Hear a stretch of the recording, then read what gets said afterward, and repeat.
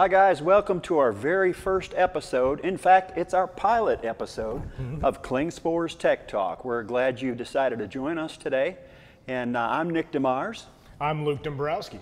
And today, what do we do here? Well, what we're going to do is we're going to look at coated abrasives, better known out in the industry as sandpaper.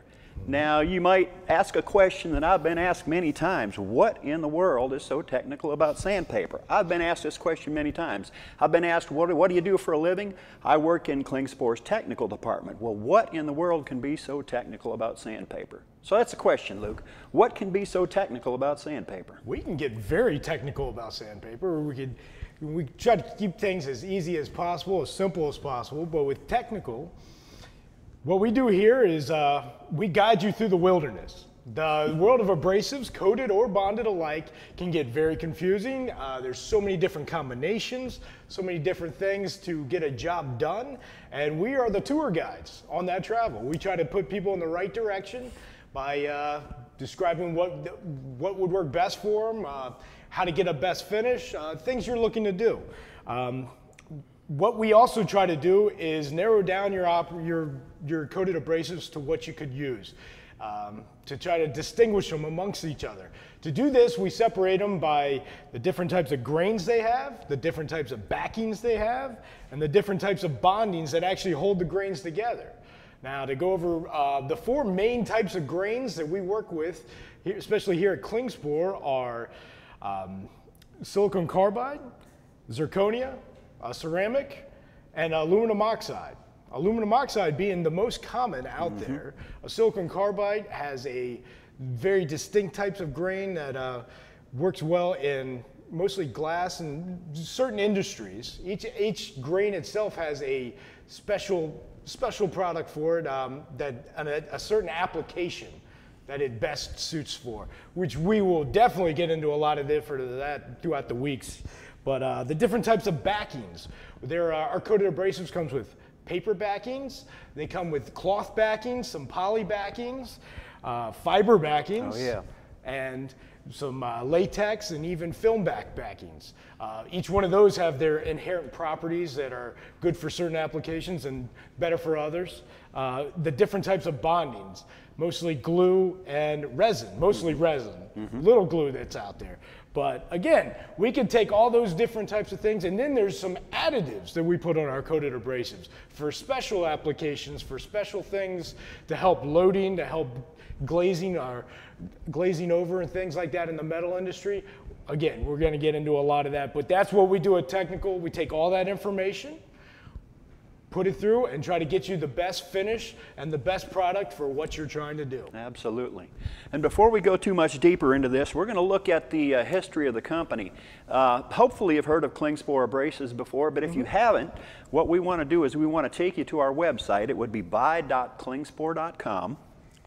And we're going to look at our company, point to the history, and click on that. And that will take you to the history of the company. And as you'll see on this web page here, beginning in 1893, Klingspor Abrasives began as a glue factory. At that particular point in time, they didn't have so much intention of getting into the coated abrasives industry, but that was an up and coming industry. And so by 1899, we see where the first batch of coated abrasives was produced in a Klingspor factory. In 1926, Klingspor became Europe's first manufacturer of waterproof abrasive papers. And in 1944, we saw the development of high-speed cutting wheels and grinding discs. In 1954 was the introduction of abrasive flap wheels. And then in 1955, Klingspor up and moved the headquarters to Haiger, Germany, where it's located at today. In 1971, we saw the introduction of the abrasive mop disc, or better known as the flap disc. Then we moved to 1979, where Christoph Klingspor came from Germany, opened up Klingspor USA in Hickory, North Carolina, with less than 20 people. In 1985, Klingspor USA moved into a newly constructed 60,000 square foot building on Tate Boulevard in Hickory, North Carolina. In 1986, we saw the introduction of long-term grinding belts. 1988 and 89, the North Carolina facility expanded by an additional 60,000 square feet. 1996, we saw the first production of Klingspor grinding wheels in Poland. In 2003, we saw a logistics center put into operation. We saw a new patent-pending quick change system for mop discs, and we also saw the development of high-speed abrasive mops. In 2004, Klingspor USA, we celebrated our 25th year in operation. In 2018, the Klingspor Corporation celebrated its 125th year. And in 2019, Klingspor USA celebrated 40 years in the abrasive industry with a presence in most of the United States and in Mexico. So that's who we are, and that's what we do. So the main focus of this program is to help you with solutions as far as your sanding and grinding is concerned. And in doing so, what we want you to do is we want you to send in some questions to us. You can email your questions to TechTalk@klingspor.com. Let me spell that for you.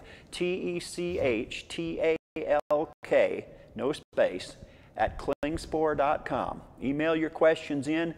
If we don't get to them during the live program this week, we'll pick it up in one of the following weeks and address your question directly so we can help you with your sanding process, with polishing, grinding, whatever the case may be.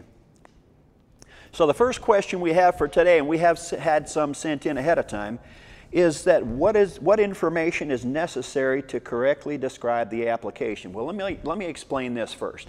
Anytime you would call us and ask us what's the best sandpaper, the best grinding wheel, cutoff wheel, so on and so forth, for your application, or for what you're doing, we're going to ask you what is the application. What do we mean by that? Well, first off, we mean what material are you sanding or grinding? Very, very important, because as Luke mentioned several times, the different characteristics of coated abrasives come into play depending upon which material you're sanding or grinding. We're also going to ask you what product form. What we mean by that is, are you using a random orbit sander and need a disc? Are you using a belt sander, a portable belt sander, and need a 4x21 or 3x21 belt? Are you using a wide belt sander? Okay. We're going to need to know at what point you are in the process. Are you finishing? Are you doing material removal? These questions will help us to determine just exactly which abrasive is best for your particular application, whether it be aluminum oxide, silicon carbide, whatever the case may be.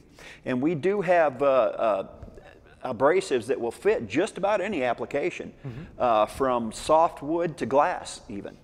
So it's a very important thing that we get the right amount of information from you so we can tell you exactly which abrasive is best for your application. What is our next question, Luke? We got a question in from Lamisha. Lamisha's asked out there, she says, I know that some sanding belts are made from cloth and some are made from paper. When would you use a cloth belt over a paper belt? Now, when we're talking about different types of backings like that, it's good to know, starting off, what the backings represent. Paperback belts or paper backings are rated on a scale from A through F, and they're kind of rated on tear resistance. A being more likely to tear, F being less likely to tear. On cloth belts or polyester belts, they're graded from J through Z. J being, and they're graded on a scale of flexibility. J being the most flexible, Z being the stiffest. Now that comes into play when you're trying to talk about how aggressive you're going to be with a belt. And when we talk about that, you got to find out, of all the questions that you ask about what your application is, one of the main questions that you got to find out is where you are in the sanding process. The sanding process, when I talk about it, it has three main steps: a heavy stock removal, intermediate sanding, and finishing sanding. Heavy stock removal is normally found around grit 60 and below. Between a P grit of 80 through 120 is where you're doing your intermediate. A 150 and above and finer, that's when you're doing your finishing. Cloth belts are great at intermediate sanding and heavy stock removal because that's where you're being the most aggressive with that belt. So you need that cloth, a very nice strong backing to support that aggression that you're doing. Finer, when we're 150 or above, you're not going to be as aggressive. paperback belts will do a great job of holding up in those spots because of the lack of aggression that you're being. You're putting those finishing touches on. You're making your product look really nice at that point. You're not doing a lot of heavy stock removal. But those are some instances when cloth meets paper. Out there too, a lot of people believe that paperback belts give you a better finish. So sometimes that comes into play. But cloth backs, you can really be aggressive with them. Papers leave a good finish, but you can't be too rough with them. So you mentioned that paper products are A through F in weight? Yes. So at what point do we use belts then? Belts are usually always used at F, at the heaviest weight, the most durable. If you try to make a belt out of like an A weight or something like that, that thing might break before you even get it on the machine. Yep. So here at KLINGSPOR, all of our paperback products are made with F-weighted material. All right. So the next question we have, somebody sent in, I always thought that sandpaper was sandpaper. How could one sandpaper be different from another? And this goes back again to what we talked about, that what's so technical about coated abrasives. Not all sandpapers are created equal. Like Luke mentioned, we've got the cloth backings, we've got the paper backings, we've got the film backings. You take that into consideration. Then you also take into consideration we've got aluminum oxide, silicon carbide, alumina zirconia, and ceramic aluminum oxide. By the time you take on all these considerations in, you've got almost infinite possibilities of how you can mix and match these different characteristics and come up with something that's just about exactly what you need for your application. So is sandpaper just sandpaper? No, because you've got paper backings, again. You've got the cloth backings. So we've got actually sanding cloth, I guess you could say. But sandpaper, not all sandpaper is created equal. That's the point I'm trying to make here. Sandpapers, yeah, you can run down to your local hardware store and grab a sandpaper, but it might not be the best thing for your application. So that's why we get technical here. We get into the details of exactly what you're using. If it's a softwood, we want something that's open coated because we know that softwood has got some inherent natural oils and resins, and that open coating is going to prevent that loading that's going to take place. Okay? Wherewith on the opposite side of the spectrum, we're talking about hardwood. Hardwood, you're going to want the closed coating. The closed coated abrasive is going to do much better for you in that application. So that's how we look at it. Sandpaper is not all equal all the way across the board. And that is a perfect segue right there into our next one, talking about open coat and closed coat. Because Melissa out there, again, thank you, Melissa, for sending in those questions. Melissa is curious about what is the difference in an open coat and a closed coat material. To help answer this question, we actually have a video that we're going to go to. Helps answer this question for us.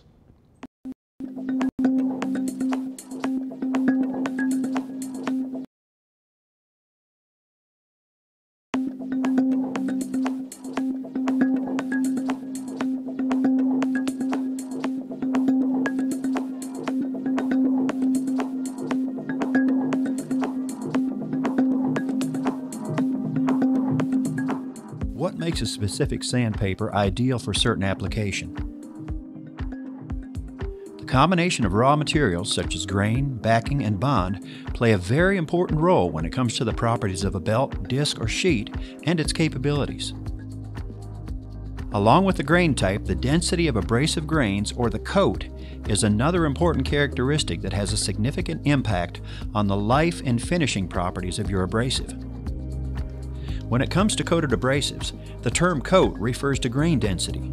And as a standard throughout the coated abrasives industry, you will generally see three different coats: closed, open, and semi-open. In this video, we'll explain what each coat is and how it can affect not only the time, effort, and cost of each workpiece you turn out, but also your final finish. To be able to see the difference, we need to have a very close look at the product. And to do this, we will look at each one under a microscope. The term closed coat refers to an abrasive that has 100% grain coverage on the backing. Being that the abrasive grains are very even across the entire surface of the sandpaper, it produces an even scratch pattern.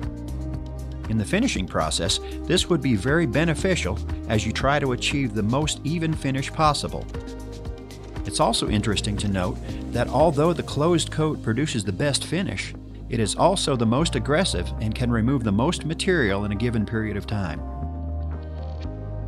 As you can see, an open-coated abrasive shows large spaces between the individual grits, as approximately 50% of the backing is covered with abrasive grains. Open-coated abrasives should be your choice for sanding soft materials because this grit density prevents premature clogging or loading and increases the lifetime of your product. Be aware that eventually, all coated abrasives will load to a certain extent, but in an open-coated abrasive, there's more space between the grains. This allows more time before total loading takes place for the loaded particles to flake off and be evacuated in the sanding process. The third coat we would like to talk about is known as the semi-open coat. This coat is considered a middle-of-the-road coat. We've seen that the closed coat has 100% grain coverage, and the open coat has approximately 50% grain coverage. The semi-open coat has approximately 70% grain coverage. This makes it a very versatile coat that can cover most, if not all, aspects of the sanding process, from material removal to finishing.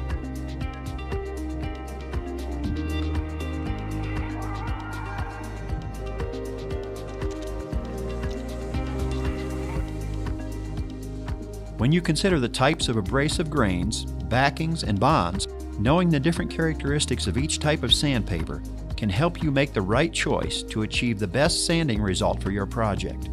Contact your local Klingspor representative to order your open, closed, or semi-open coated abrasives today.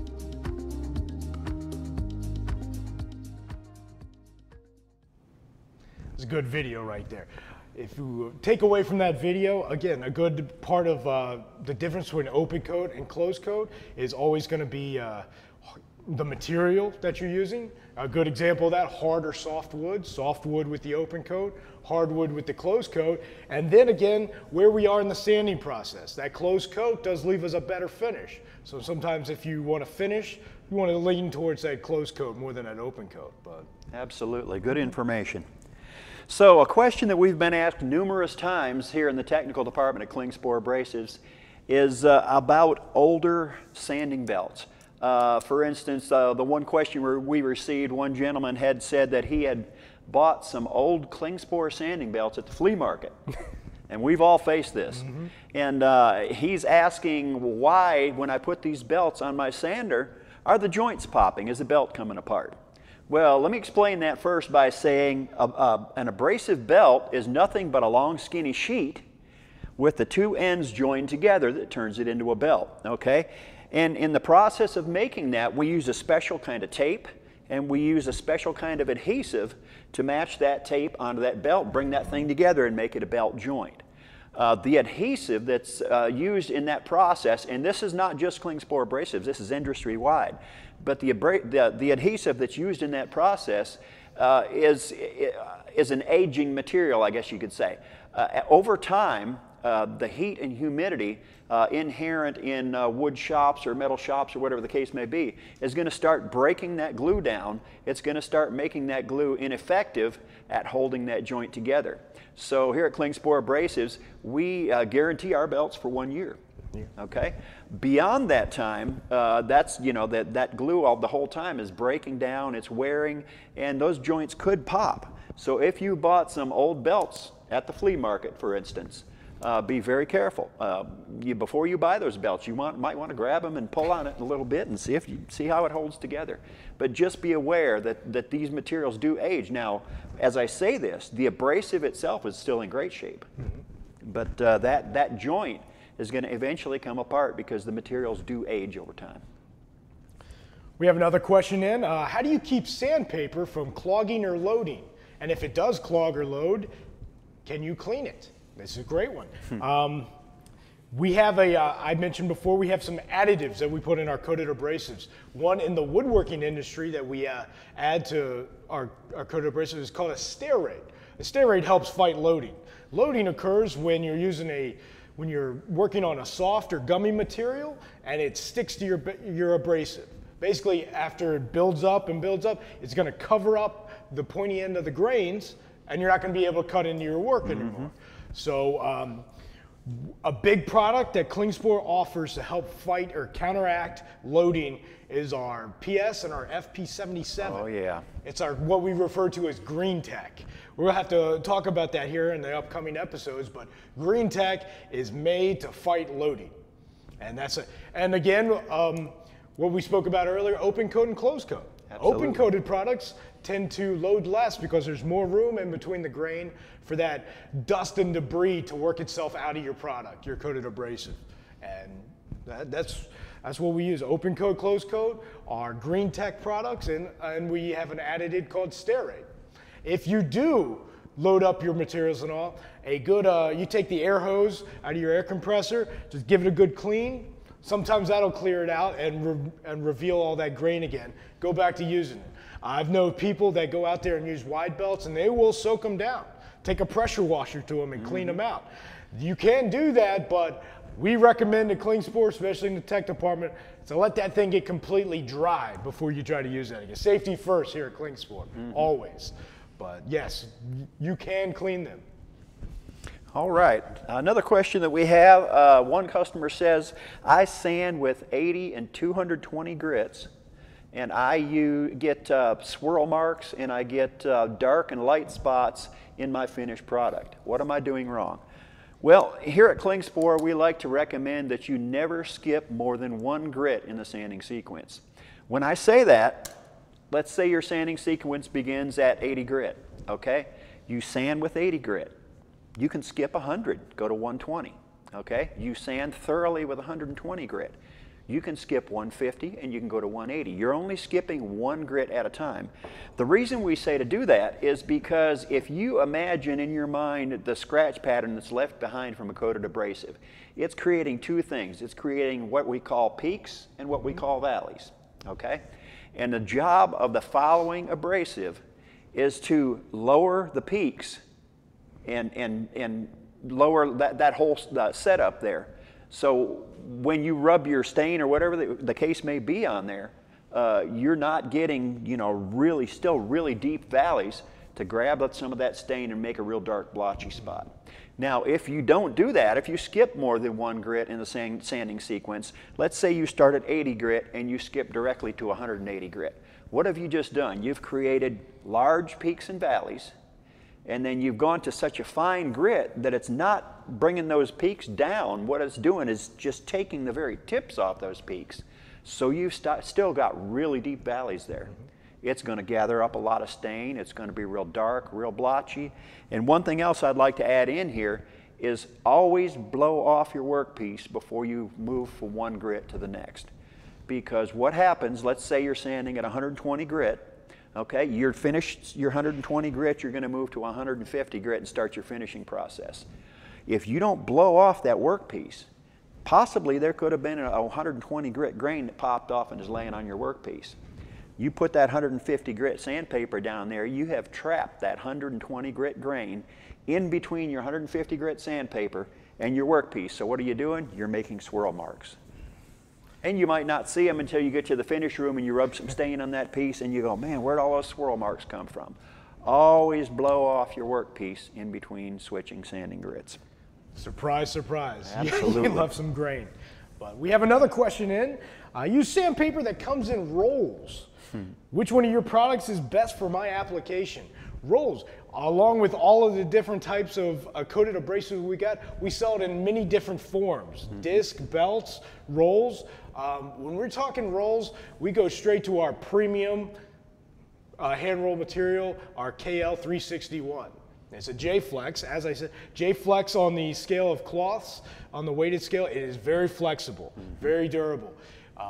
It is easily, when you take that roll off, you can break off whatever you need. It gets into those nice nooks and crannies, and the applications on it are vast. We've got the wood, the metal, plastics, things like that. It's very, very vast and very, very multi-purpose. That's a good word for it. Absolutely.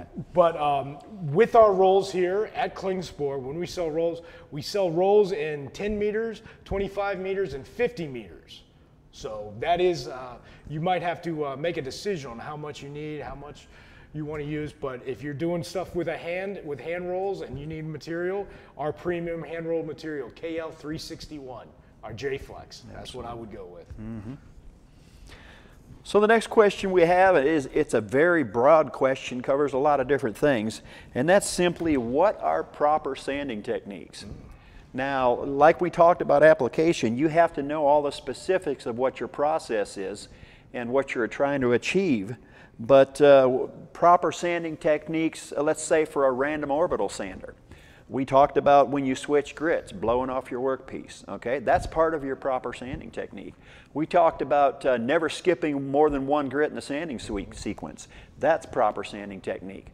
But also with a random orbital sander, yeah, you use it with one hand, but you can put so much pressure on that thing that you can actually inhibit the process that takes place from this random orbital sander. See, those things are designed to spin, but at the same time, they're thrown off center, kind of jig back and forth.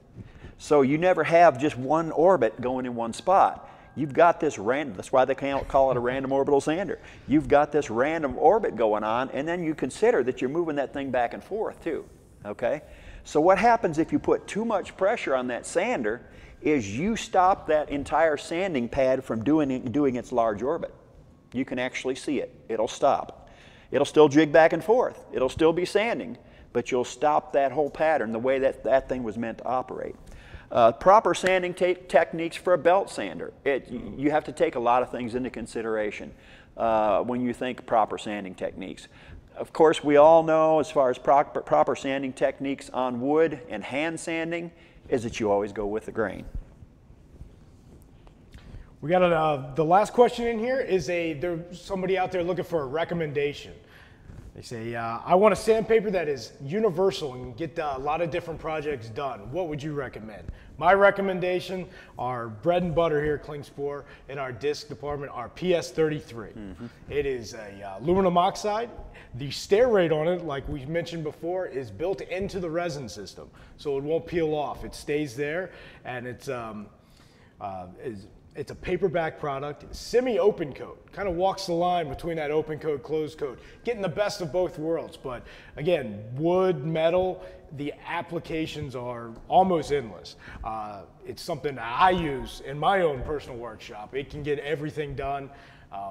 If we don't have anything that's 100% universal, but this is the closest thing that we do have. Absolutely. Our PS33. And PS33 comes in several different forms. Of course, you talked about discs. We can also do sheets. We can do several different forms of that nature. We also have it in a plain backing. We have it in what we call our Klingon, our hook and loop backing. And we have it in PSA, pressure sensitive adhesive, in other words, sticky back. That's a term that everybody seems to go by in the industry, sticky back. So PS33. Now, right along with that, and Luke made mention of it earlier, is our PS and FP77. That's kind of like a PS33 on steroids, you stop and think about it. Yeah. And the cool thing about the 77 material, or what we call our green tech, is that from 60 grit up to 220 grit, it comes with a paper backing, okay? When you hit 320 grit, it starts off with a film backing. If you've not used the film backings in the past, you might want to try those, especially for durability, for edge retention, stuff like that. They're very tough, very durable backing. And that 77 material in the film goes all the way up to 2,000 grit. 2,000. So there's not a whole lot that you can't accomplish with that particular material. So, you know, we've got an entire family of abrasives we call the 73 family of abrasives. We got PS73, we've got VP73, and we've got, there again, film backing, the FP73. And like Luke mentioned earlier, each and every one of them has sterate, okay? So sterate is going to inhibit that loading. So I want to mention to you again, if you're interested in asking us a question, if you got something you'd like to kind of sort out and kick around and find out what the answer to the question is, you can send that question to TechTalk@klingspor.com. Once again, that's TechTalk@klingspor.com. And we'll, if we don't get to it during the live episode that you send it in, We will, of course, move it down to a further episode, but we will answer your question. We're not going to leave you hanging. We just won't do that. So TechTalk at klingspor.com. Our next episode will be in 2 weeks. I believe it's on the 18th when Danny Burnett and Landon Eisenhower will be talking about some subjects about metal. Okay, if you're a metal worker, and you use abrasives, you do grinding, cutting, polishing, sanding, whatever the case may be. These are the two guys that you want to have answering your questions. They definitely know what they're doing, and definitely have some experience in the industry. And they will help you with any of your questions on metalworking and so on and so forth. So tune in on the 18th of this month in 2 weeks at 3 o'clock. And Danny and Landon will be glad to take questions, answer them, and give out some information. And the best part about it is it's all free. Oh, yes. It doesn't cost you Absolutely. a thing. This information is all free. Great to have you with us today. TechTalk at klingspor.com. Send those questions in. We'll be looking for them. We'll be looking forward to hearing from you.